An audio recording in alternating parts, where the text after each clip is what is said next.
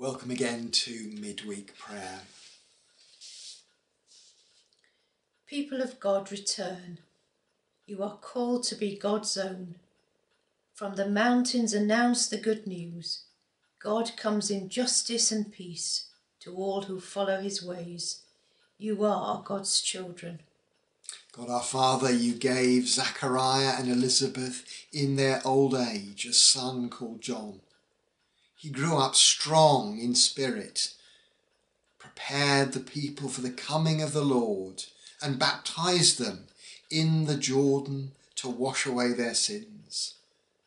Help us who have been baptized into Christ to be ready to welcome him into our hearts and to grow strong in faith by the power of the Spirit.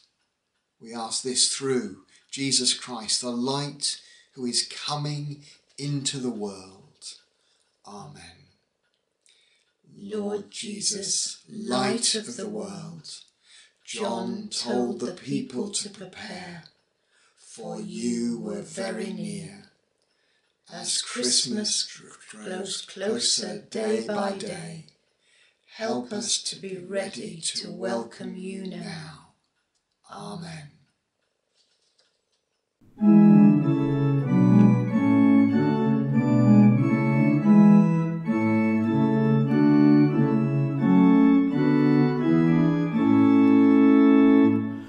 On Jordan's bank the Baptist's cry announces that the Lord is nigh. Come then and listen, for he brings glad tidings from the King of Kings. Then cleansed be every heart from sin, make straight the way for God within. Prepare we in our hearts a home where such a mighty guest may come. For you are our salvation, Lord, our refuge and our great reward. Without your grace we waste away, like flowers that wither and decay. To heal the sick, stretch out your hand, make wholeness flow at your command. Sin's devastation now restore earth's own true loveliness once more. To him who left the throne of heaven to save mankind, all praise begin. To God the Father, voices raise, and Holy Spirit, let us praise. Turn to us again, O God our Saviour, and let anger cease from us. Lord, have mercy. Show us your compassion, O Lord, and grant us your salvation. Christ, have mercy. Your salvation is near for those that fear you, that glory may dwell in our land. Lord, have mercy. The reading is from Luke chapter 3, verses 7 to 14. John said to the crowds that came out to be baptized by him, "You brood of vipers, who warned you to flee from the wrath to come? Bear fruits worthy of repentance. Do not begin to say to yourselves, we have Abraham as our ancestor, for I tell you, God is able from these stones to raise up children to Abraham. Even now the axe is lying at the root of the trees. Every tree, therefore, that does not bear good fruit is cut down and thrown into the fire. And the crowds asked him, "What then should we do?" In reply he said to them, "Whoever has 2 coats must share with anyone who has none, and whoever has food must do likewise." Even tax collectors came to be baptized, and they asked him, "Teacher, what should we do?" He said to them, "Collect no more than the amount prescribed for you." Soldiers also asked him, "And we, what should we do?" And he said to them, "Do not extort money from anyone by threats or false accusation, and be satisfied with your wages." Loving God, show us how to return to you and be changed, that we may be ready to welcome the light of Jesus and for the changes that he longs to see to bear fruit in our lives, so that we may see more of your justice and your love. For Jesus' sake. Amen. In that reading, John the Baptist sounded pretty ferocious. I think he was actually holding together quite a delicate balance in order to bring real change in people's lives. He was calling the people to repentance, to return to the Lord, who is not far, as Jesus says. The kingdom of God has come close. It's not a big change, but it's a deep and a significant change. I think John and Jesus and all those who follow him try to avoid the dramatic gestures which can feel so good but actually leave our hearts unchanged. It's about our hearts being different. And that is requires a change that is smaller than the great dramatic gestures, but more effective. This was a time of huge national crisis, not unlike our crisis, but actually very different. It was a disaster that the Romans had come to occupy Palestine. It was they were under a brutal army of occupation, and they had lost their freedom to worship, which was so vital to them. And they were desperate, and they wanted to know what was going on. Where is God in all of this? What is God calling us to? So John the Baptist was reflecting the mood of the nation when he spoke in dramatic terms. "You brood of vipers" is strong stuff. But I don't think they would have been shocked. I think they would have thought, yeah, here's someone who's responding to the crisis that we're in. But then the advice that he comes up with, I've always felt is a bit of an anticlimax. If you've got 2 coats, share your other coat.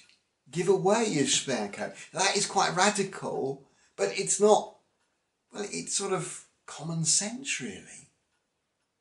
If you've got 2 and someone else hasn't got one, give it to them. It was very much the way Jewish society was supposed to work. Share your food. People are doing that with the food bank box that we have outside the vicarage. It's just so humbling, really, to see people bringing food, giving generously. It's wonderful.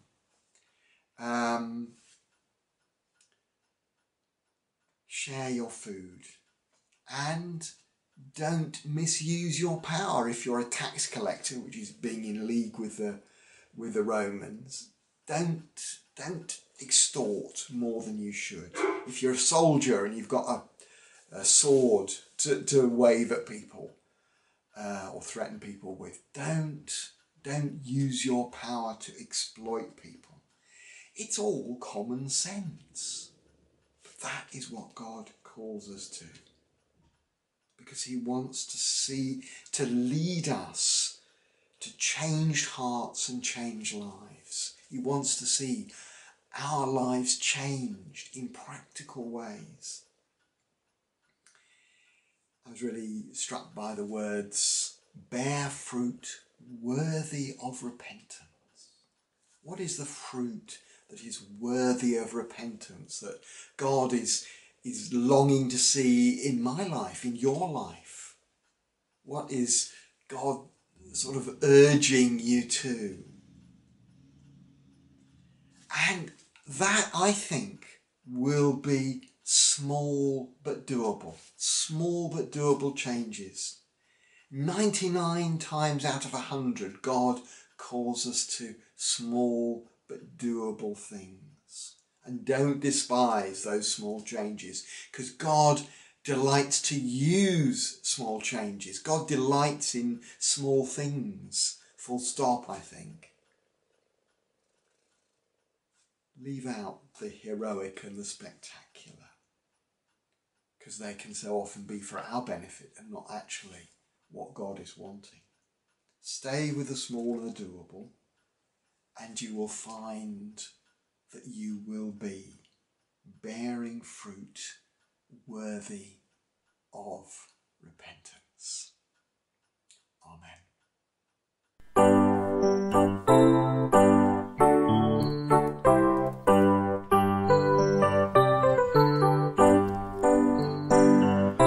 Great is the darkness that covers the earth, oppression, injustice and pain.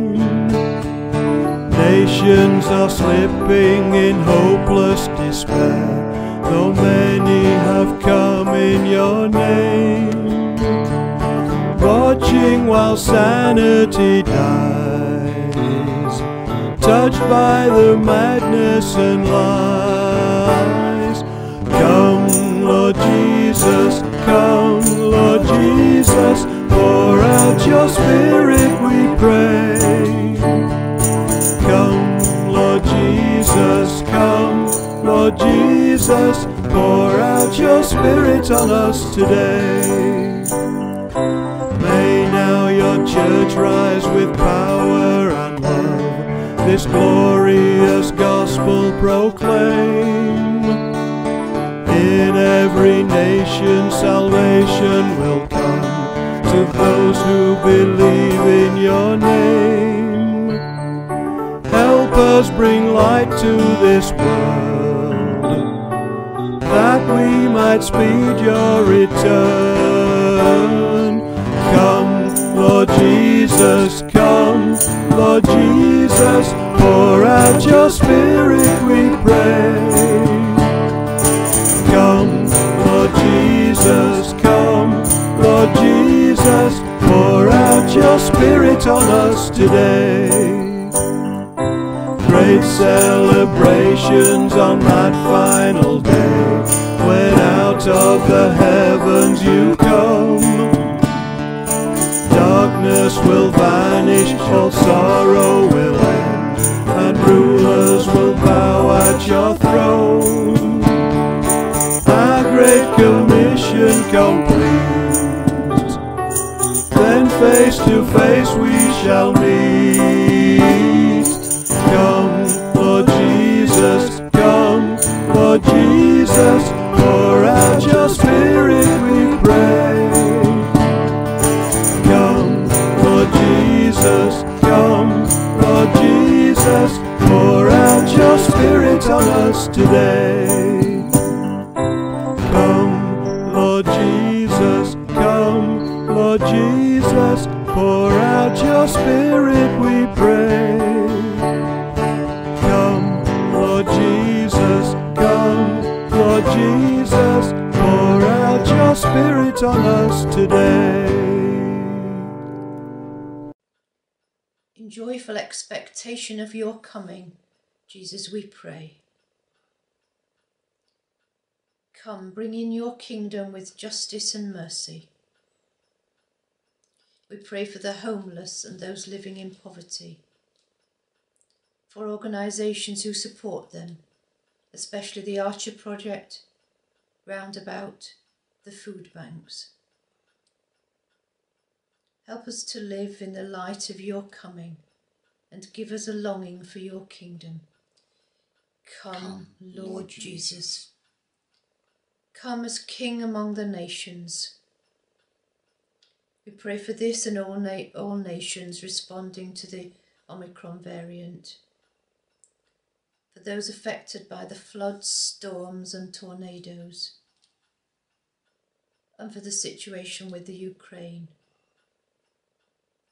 Before you, rulers will stand in silence. Come, Lord Jesus. Come, break into the lives of all who struggle.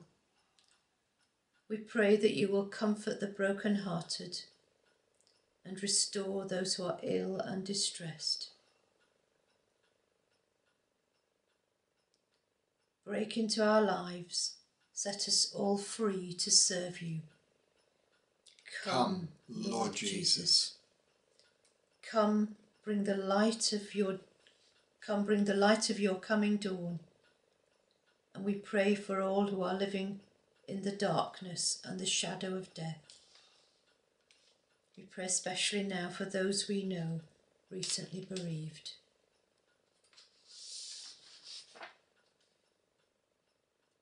May they live in the light of your presence. Come, Lord Jesus. Come as the shepherd and guardian of our souls. We offer the coming days to you, asking for your mercy and protection. Help us to shine as your lights in the world.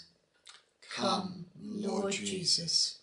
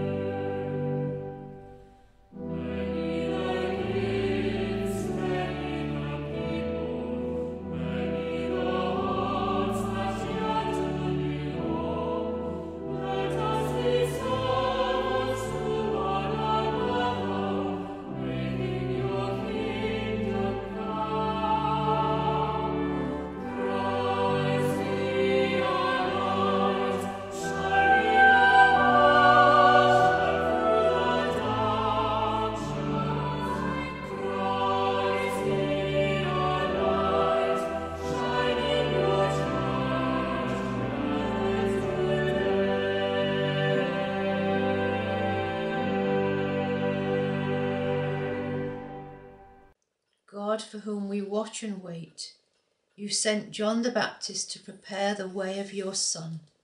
Give us courage to speak the truth, to hunger for justice, and to suffer for the cause of right, with Jesus Christ our Lord.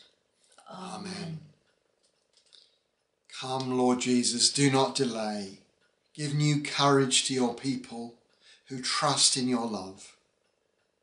By your coming, raise us to share in the joy of your kingdom on earth as in heaven, where you live and reign with the Father and the Spirit, one God, for ever and ever.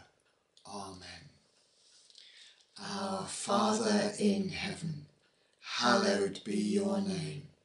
Your kingdom come, your will be done, on earth as in heaven. Give us today our daily bread. Forgive us our sins, as we forgive those who sin against us. Lead us not into temptation, but deliver us from evil. For the kingdom, the power, and the glory are yours, now and forever. Amen.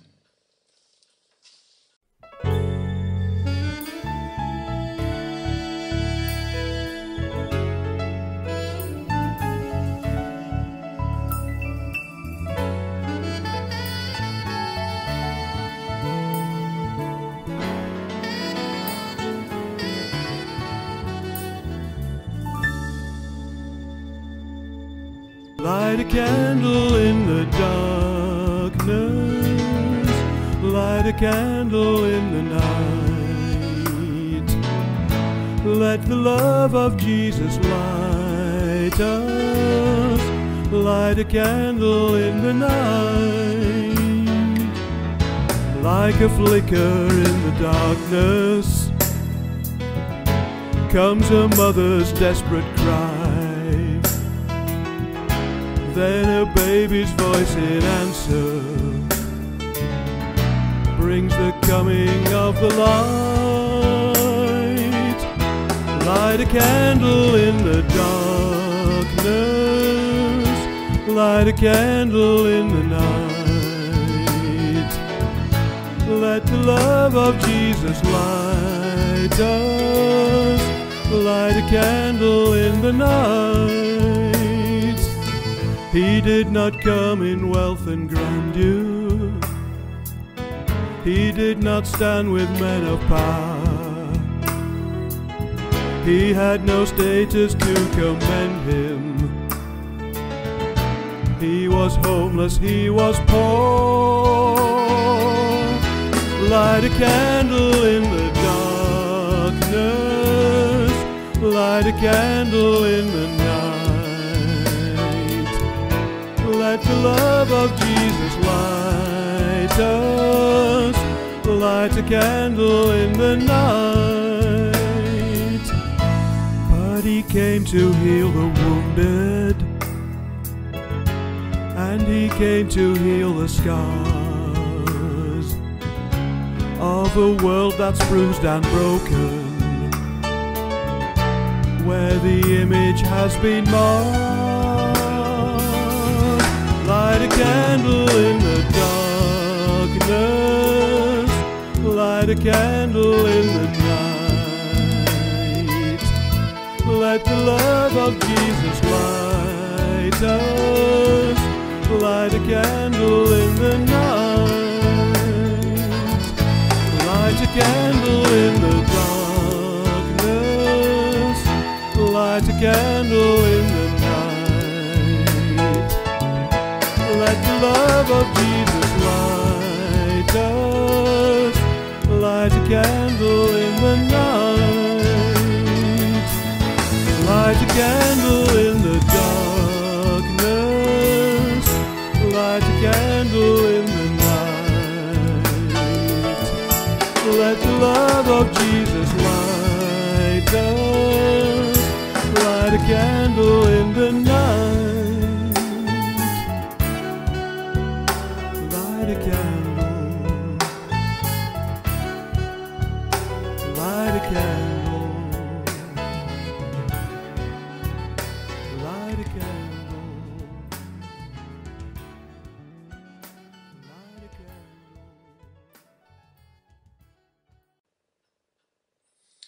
So may God give us grace to find those small doable things that will change us so that we can share your love and justice. May the blessing of God Almighty, the Father, the Son and the Holy Spirit be upon you and remain with you always. Amen. It's good to have Anne back with me again, keeping on the straight and narrow this week. Go in peace to love and serve the Lord in the name of Christ. Amen. And thanks for joining us.